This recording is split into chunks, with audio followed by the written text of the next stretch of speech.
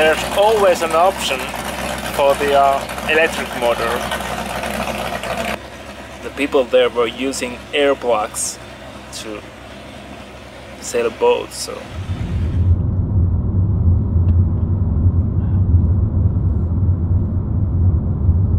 Oh, hi there. Welcome back to my new video. First of all, I'm sorry about the delay. I know I promised this video like 2 months ago, but the reason is that I've been working a lot as a photographer, and most of the jobs that I had have been up the north part of Finland, and my boat is on the south, so I've been staying there for like 3 or 4 weeks now, and I just haven't got the time to be on my boat and do these videos. Yeah, but the good thing is that I'm working and I'm making money, and money means that I can start the sail around the world next summer. So I think I should warn you about the content of this video, because it might be boring if you're not into the technical and electrical stuff. If you're looking for a cool sailing video with, you know, sunshine and splashing waves and kind of stuff, it's not gonna happen on this video. But if you're into the building an outboard motor, this is the right video for you. Although I should warn also that I have no education on electricity or any kind of technical stuff, so there might be a lot of things that I'm gonna say here that are not true, because I don't know it yet. I've been learning on the way while I've been doing, and googling a lot of stuff.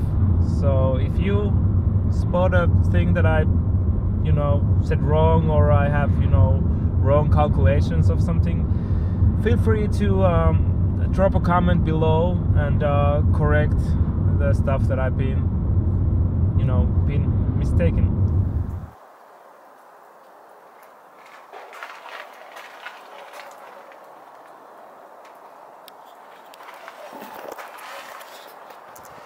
Okay, welcome back. In the last update I promised something about building a new outboard motor for my boat, so here we are. This one over here is actually my second one. The first one I had was a 6 horsepower Emerald, built from 1966, so almost 50 years old. But this one is a bigger one. The problem with Outboard was the fact that it was only 6 horsepower, so the propeller was too small. The electric motor that I have, it's pretty strong, and what I found out was the normal outboard engine, like this one, they run like 4,000 to 6,000 RPM, and the my electric motor only runs around 2,000 RPM in 24 volts. So because it was only using like 40% of the power that the electric motor had, I need to get a bigger prop to get more power out of the motor. So that's why I just bought this one. Just bought it and pick it up. It's 15 horsepower. It's Finnish made. Terhi, I think Valmet is the company that made this in the 70s, 80s. So yeah, this one, the prop, as you can see, it's much bigger than the 6 horsepower Evinrude. The pitch is also deeper, so yeah, this should be good for this project. I hope I can disassemble this tomorrow. So let's get started. Okay, so I managed to remove the engine, as you can see, and I clean it up a little bit. I open the what do you call this? The bottom of the outboard. I took it out and I removed the water pump. There was a turbine rubber thing that is I think it's supposed to, you know, lift the cooling water up for the engine, but I don't need any cooling. My electric motor is, you know, self-cooling, some kind of a fan inside, so it doesn't need any cool water. So I took it off. It created a little bit drag, so now the shaft is as you can see when I'm turning it up here, it's a lot smoother now. So tomorrow I'm gonna start building the frame for the electric motor, and also I need to find a solution to connect the shafts together. I have this, I don't know what it's, a clutch or something. There's also a rubber thing, kind of a star that goes between the parts, and it smooths out the if there's any, you know, play between the shafts, so it makes it good. It worked great with the smaller engine, so I think it should be fine.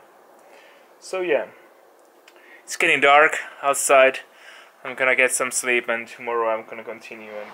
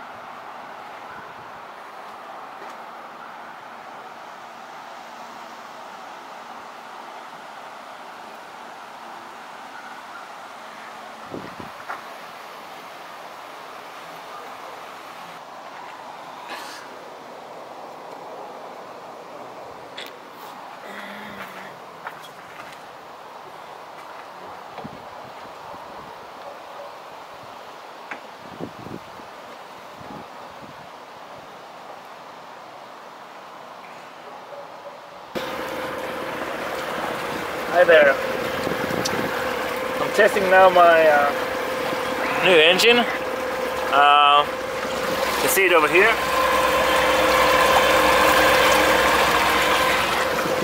It's not that loud, you can hear.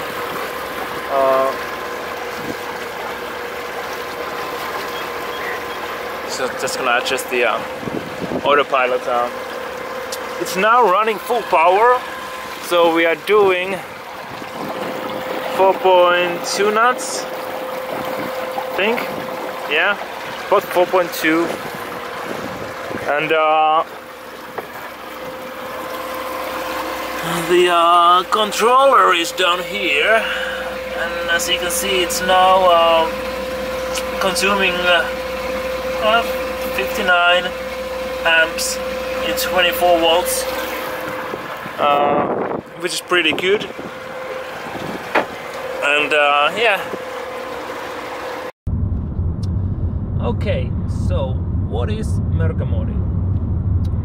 Mörkömodi is a loose translation from the word beast mode. Oh, that's a cool car. Yeah. And it means that I'm doubling the voltage for my motor. the main voltage on my boat is 24 volts. I have 3 pairs of batteries, so there's 6 batteries altogether, but they are all paired to make 24 volts each. So I have these big contactors that I can operate with a small switch. So first I'm disconnecting one pair out of the system, and then on the second stage I'm connecting the other 2 battery pairs together so that they make 48 volts for the motor, and the one pair is still giving the 24 volts for the rest of the system. So why do I need Mörkömori? There's situations when you have a lot of wind against you, you have a big waves and that kind of stuff. So then it's a good thing to have, you know, some extra power on reserve. So for that cases, I'm gonna use the Mörkömori. And with Mörkömori, I'm doubling the RPM of the motor.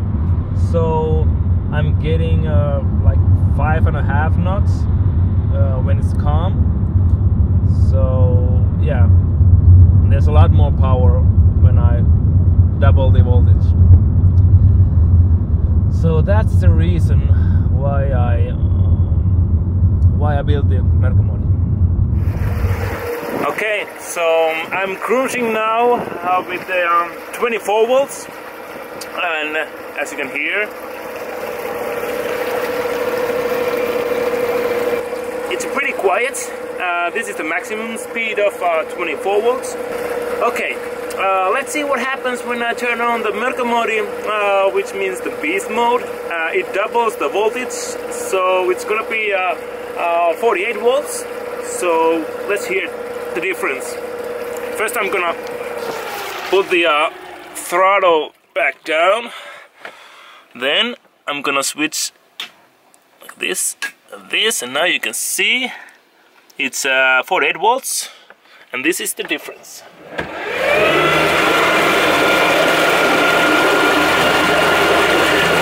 As you can see, I think the water makes the most of the noise.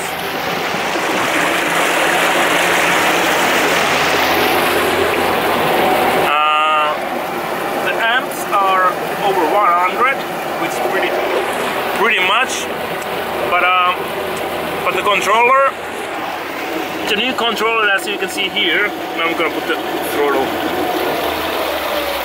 back down. Okay, so that was the example of using the Mörkömori.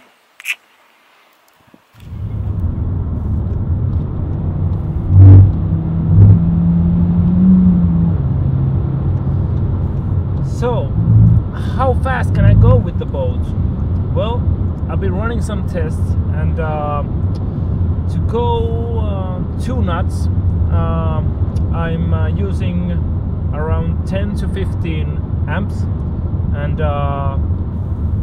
every knot that I gain speed, it's gonna about to double the amps that's being used. So with 3 knots I'm using around 30 amps, and to get 4 knots it's gonna use around 60 amps, and that is all in 24 volts. Okay, so let's wrap this up. I hope you liked the video. I know it was kind of a patchy video. There was stuff shot in July, August, September, even October, but you know, the whole project of building the electrical outboard motor was kind of a, you know, evolving project. So once I got something working, I found out that the other one didn't work, and I have to fix that, and then I wanted to improve something, and then I came up with the idea of Mörkömori, which was not in the original plans to, you know, use 48 volts. So yeah, I had to do it piece by piece, but still I think there was some stuff that was left out. So I'm gonna do a blog post and put all the stuff like where I bought the motor and the controller, that kind of stuff. I'm gonna put those on my website. I'm gonna leave a link on the description below so you can check it out. And also if you're not yet following me on Twitter or Google+, I'm gonna leave those links also below. I'm doing a lot of small updates like pictures and that kind of stuff, small videos on Google+. So thank you for watching, and see you soon. Bye bye.